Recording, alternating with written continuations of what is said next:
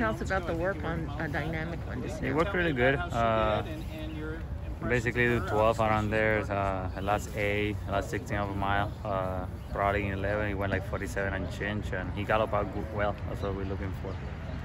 Talk about, you rode him in the Wood Memorial, correct? Yeah. Talk about his second place finishing. We have a good trip, and just got nailed by that horse that was running in the end on Bourbonic, and kind of caught him by surprise a little bit. He made the lead, and he always does that. When he made the lead, he kind of play a little bit, so you gotta time his run really good. And just what sort of potential do you feel that he has? He's a nice horse. He's bred to go to the distance, and he's trained by Todd. He knows how to win these kind of races. Do you have a second rooting interest in the horse your mother-in-law bred, Medina Spirit? No. Jose, you've had some close finishes in the Derby. I think you got a second and a third, right? Talk to us about the experience of riding in the Derby and what it would mean if you happen to win it. It's a dream come true for every jockey, I guess, to even ride it. Not to mention winning it. It's what we're here for, and I'm gonna keep shooting. Hopefully one day it comes, but meanwhile I gotta keep trying. We got second with Good Magic, we got third with Tacitus. We're there, we're close enough. Hopefully this year we can get it. A lot of trainers saying this is a wide open race. How do you see it? It's wide open. Wide open. Essential Quality is very deserving favorite, but I think he can be beat. But he earned to be the favorite. He's undefeated. He's the champion 2-year-old. They have done an amazing job with him, leading him to this race. He looked good in the mornings, but I think it's wide open. I think no Allenda will be tough. I like No Allenda a lot, being by curling, and I think he will love the man and a quarter.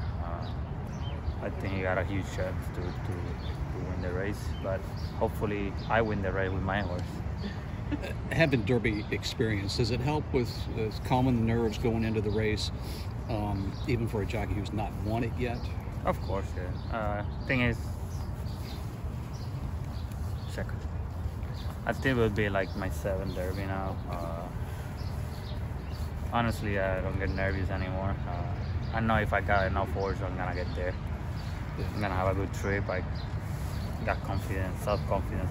So if I got horse, I'll be right there. What's the most, I guess, nerve-wracking or part of leading up to the race? Is it just being around the crowds in the paddock? Is it the walking out to the track, to the gate? What point do you just like? What made me nervous the most is that the horse make it healthy.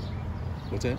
The horse to make it healthy. Like this week, the last week, yeah, that the horse stays out.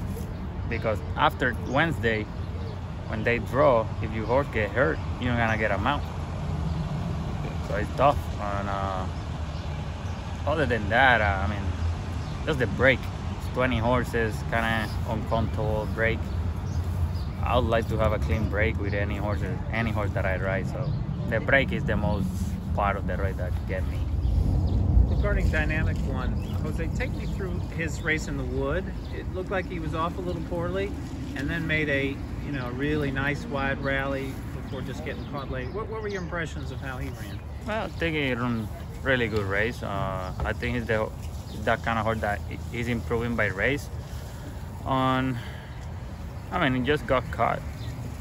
And Todd told me, make sure when wait as long as you can, because when he made the lead, he can be a little green and be busy on him. And I did. I kind of timed. I think I couldn't time it any better. But when he gave me a run, he gave me a good kick, and he made the lead, and he opened up like 2-3 lengths on Crowded Trade, the other shot horse. And he got a little greenish on me, and I got cut. But I think now being 20 horses, I don't gonna have that problem.